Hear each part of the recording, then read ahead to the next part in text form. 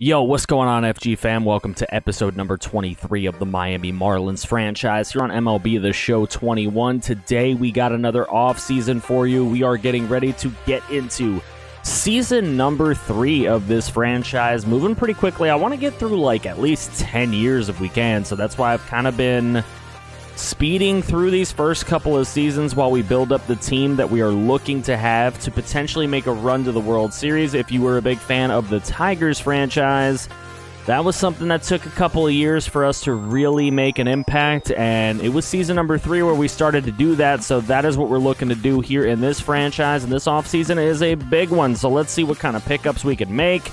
Let's see the updates on all of your prospects, as well as a little bit of information as to if you'll be able to potentially see your prospect play our team next year. We'll see. I have some of that inside information as I do try to record ahead. Also, wearing the Richie McGowan shirt, so there we go. You know, the Go to the Tigers franchise. If you didn't watch that, make sure you click on the end screen at the end of this video and start binging that series, because it is probably one of the goated series on the channel. With all that being said, let's get into it, so don't go anywhere.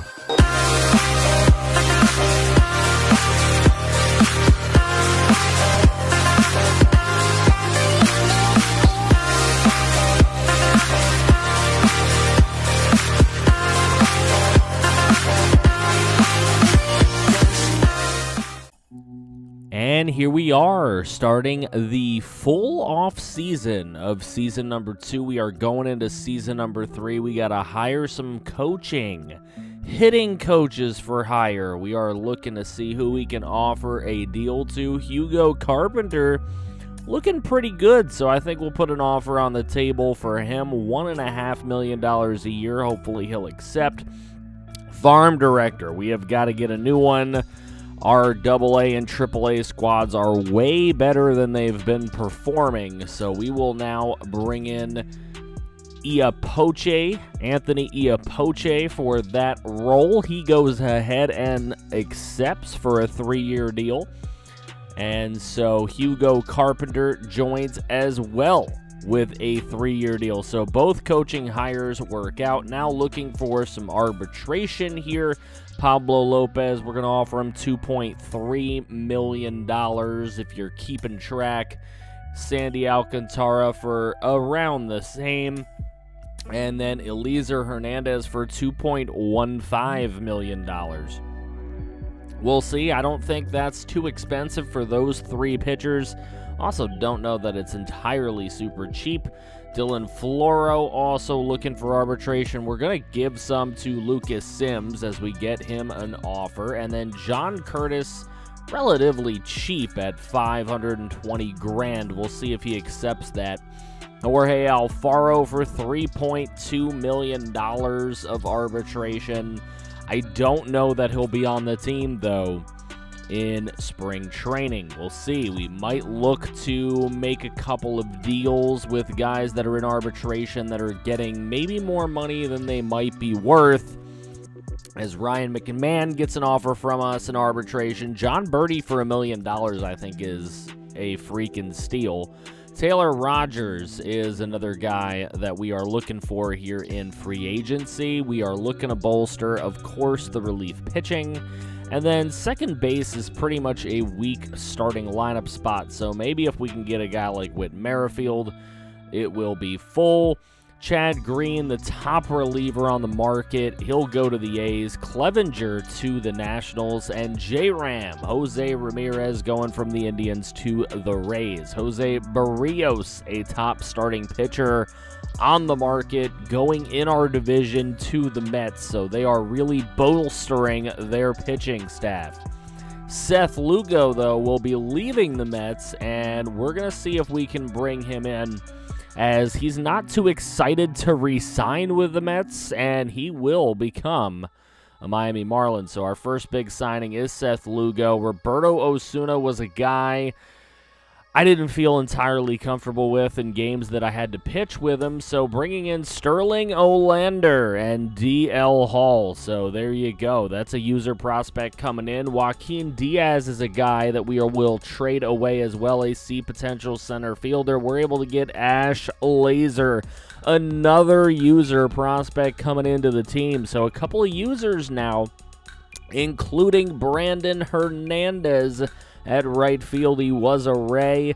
We have to give up Yerar Encarnacion, but Encarnacion really stalling at the edge of being able to come up to the majors. Colton Wong becomes a Minnesota Twin. Aaron Judge to the A's, so they get a couple of former Yankees in Judge and Chad Green.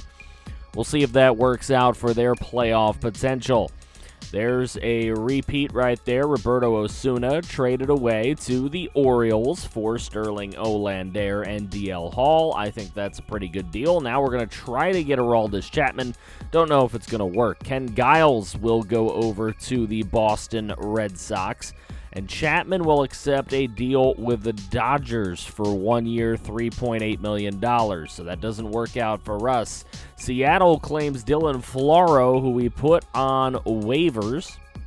And then Boston claims Nick Neidert. We had to put guys on waivers because we needed to take dudes off the 40-man to get some other guys on the 40-man. Sonny Gray will become a Washington National. We also made an offer to Jake Cronenworth. We'll see if he ends up with the team. Andrew Benintendi will go to the Pittsburgh Pirates. Big money for him. Whit Merrifield with $13.7 million a year over 4 to the Arizona Diamondbacks.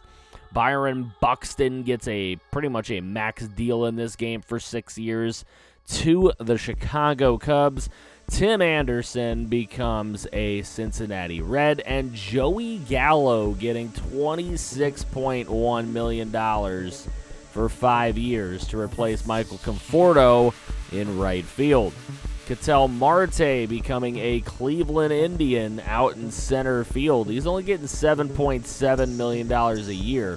Lourdes Gurriel Jr. gets traded straight up for Corey Kluber. I think the Mets get the better end of that deal, and their outfield looking pretty sick with Lourdes Gurriel and Joey Gallo.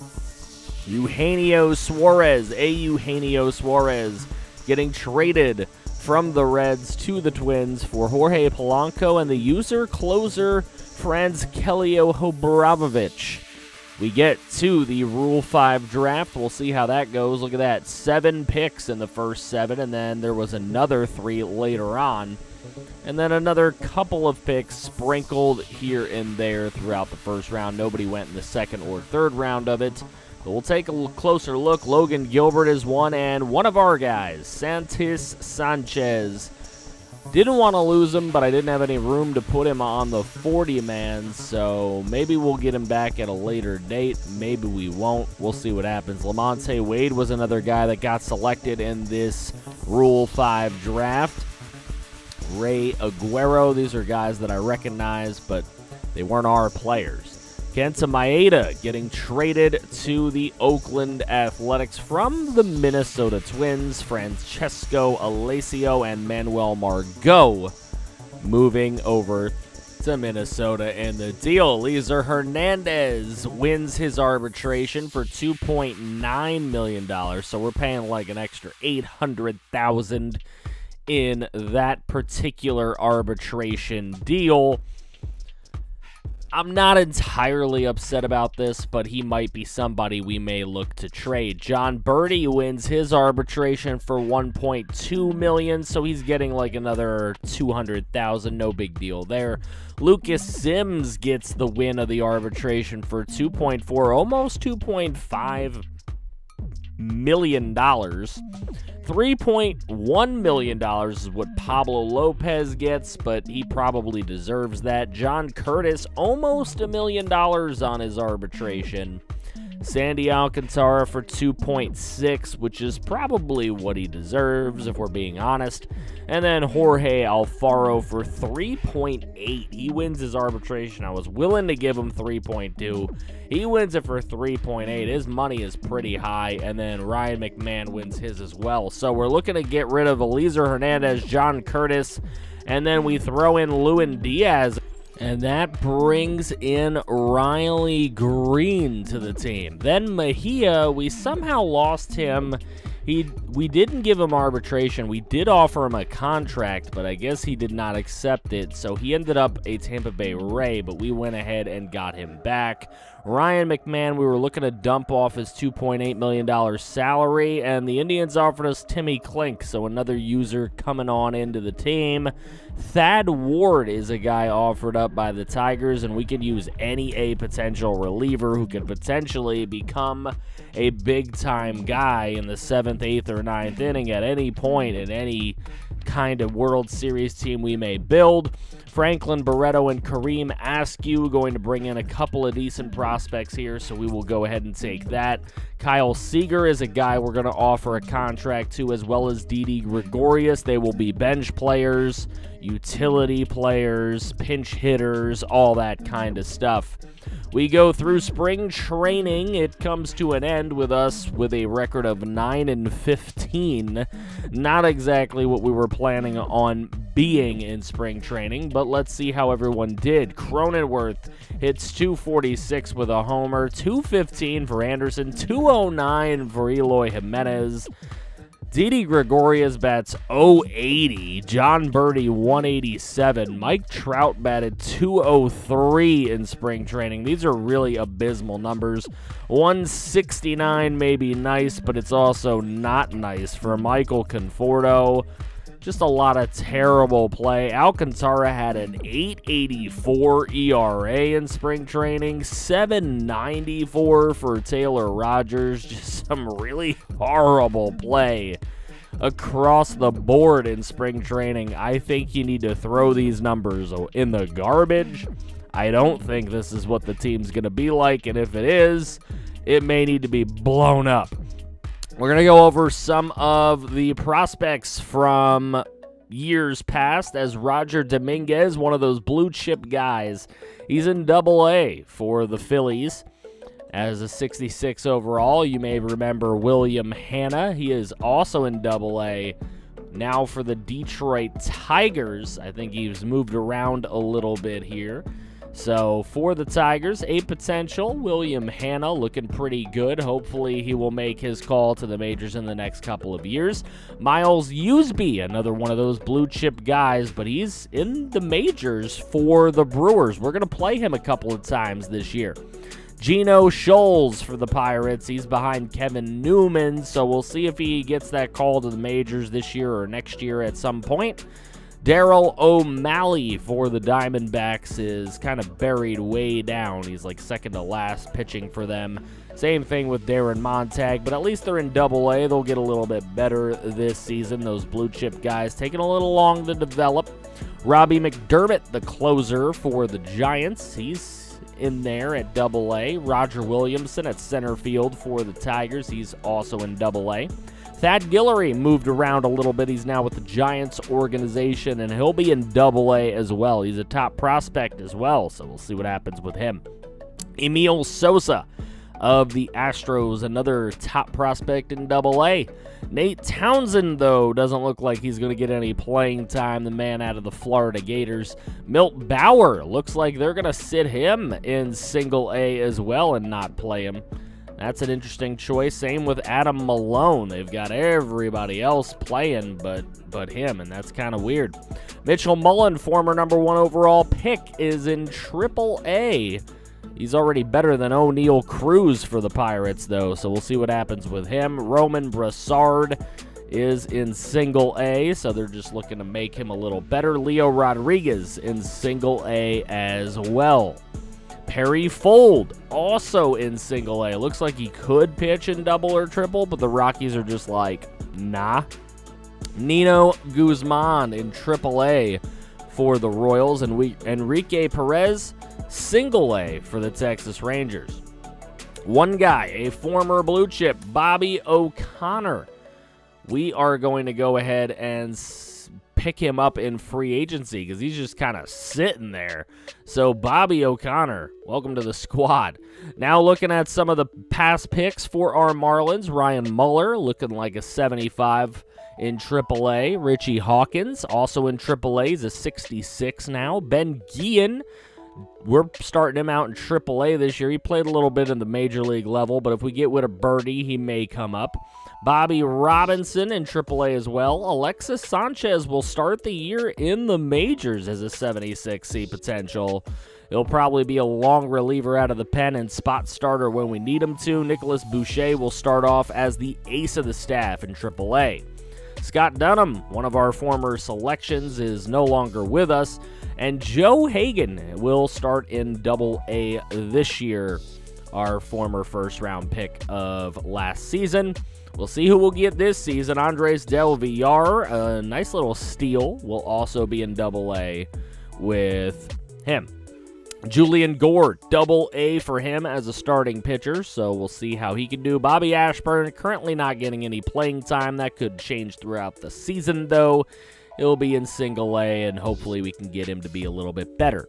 Starting pitcher Diego Hernandez is now with the Erie Seawolves as we went ahead and shipped him off for some other things along with Kareem Askew. So there you go. They're both with the Tiger organization. They'll both be in AA, and they'll both be with the Erie Seawolves. Now we look at some of your prospects, which I'm sure you have all been waiting for. Jack Dawson in the majors for the LA Dodgers. Ryan Chambers will be in AA for the Braves. Michael McHugh is now with the White Sox organization, and he will be starting in AAA this season. Ethan Smith in A, even though he's pretty much good and could pretty much play in AAA at this point. Timmy Klink is with us. Bobby Valentine in AAA. Andrew Pierce in A. Derek Vance is in AA. Juan Ramada is in A. Giancarlo Garcia, A. Abel Alvarado, major leagues for the Pirates. Walty Snowman is in A. Zachary Goldstein is in AA with the Royals. AA as well for Tyrell Goodman with the Diamondbacks organization. Some of these guys we will get to see this season as we are scheduled to play some of them. Will Blandford, don't know why he's in A. He should be playing somewhere. Same with Keith Jackson and Chad Taylor, to be honest with you. That could change throughout the year, though. Tay Hawkins is in A, as is Michael Kingley. And again, I believe that those guys are good enough to play somewhere. Harry Eisenberger's in A as well. Remy Ellis is in AA along with his counterpart, Johnny Nova. So we got a couple of dudes there in the White Sox organization battling it out in AA. Ryan Baker is in A somehow, even though he's a 69 overall. Nice, and has a ton of power. Ash Laser is with us, and he'll be in AAA with Sterling Olander. So there you go, 2 users in AAA at first base for our Marlins organization. Brandon Ramsey, AA for the Diamondbacks. A for Jack Saxon, the starting pitcher in the Washington National organization. AAA for Brandon Hernandez. He is in our organization. We obviously just traded for him this offseason, and we'll see what he can do. Ben McCutcheon will start in AAA for the Reds organization at center field, and Franskelio Hobrabovic will be in AAA as well for the Reds. They're both playing together now. Ozzie Blunt, AA for the Royals. So, some of the users that were left behind. Alexander Quiznell is available, and he will now join our Miami Marlins, and this is why I like to leave some roster spots open, just in case some people have been given up on. There's Jeriel Aponte. We'll pick him up as well. Mike Wells is available in free agency. These are guys that were just not offered contracts again. Here's Miles Burrow. We're going to give them some new life. We're going to bring them in. We're going to see if we can develop them in the minors. They may all have to be in A, and they will have to be in A. There are guys like Derek Hare who are not getting playing time, as well as Juan Valido, just because our minors are pretty stacked. But if we can develop these guys using the training function, we will definitely have spots available for them in the future as they get a little bit better. Now that we have a 91-man roster, we're ready to go for the season. Taking a little look at the preview, we are going to play the Brewers early and often. We're going to play the Pirates a couple of times this year, so we'll get a chance to see some of these prospects that are now in the major leagues. Looking at our lineup for this season, Jake Cronenworth, Brian Anderson, Mike Trout, Eloy Jimenez, Michael Conforto, Javi Baez, DHing Didi Gregorius against righties, Bobby Bradley, and Jorge Alfaro still with the squad. Did not give up on him just yet. Against lefties, we got John Birdie taking that leadoff role. Anderson, Trout, Baez, Conforto, Jimenez, Kyle Seager will DH, Bobby Bradley, and Jorge Alfaro. So a couple of slight changes in the lineup, nothing too wild. Seager will play third base with no DH against lefties because Seager just bats supposedly better. Then in our pitching rotation, we got Syndergaard as the ace, Pablo Lopez, Sandy Alcantara, Sixto Sanchez, and Max Meyer. Long relief, we got Alexis Sanchez and Randy Dobnak. We have Garrett Crochet, Taylor Rogers, and Lucas Sims in that setup, or in that middle relief role right now. Setup, we got Seth Lugo and Guillermo Marquez, and we were able to bring in Craig Kimbrell on a pretty cheap one-year deal to potentially be our closer, but we could always change that as time goes on. Maybe Rogers takes the role. As a matter of fact, we're going to put Rogers in setup over Marquez right now and see what he can do. So, first game, opening day, said to be Aaron Nola versus Noah Syndergaard on opening day. Let me know your predictions for maybe the score in the comments section below. We'll likely get through a couple weeks of the season in the opening day episode. I hope you guys are excited for that. If you are, please make sure you drop a like on the video. Subscribe if you're new to the channel for the love of franchise content, because that is what we bring to the table here. Links to the Discord and the Twitch are in the description below. Make sure you join that, become a bigger member of the community. And I will see you guys next time. If you want to see some more franchise, make sure you click right here to see some more franchise. I feel to bring some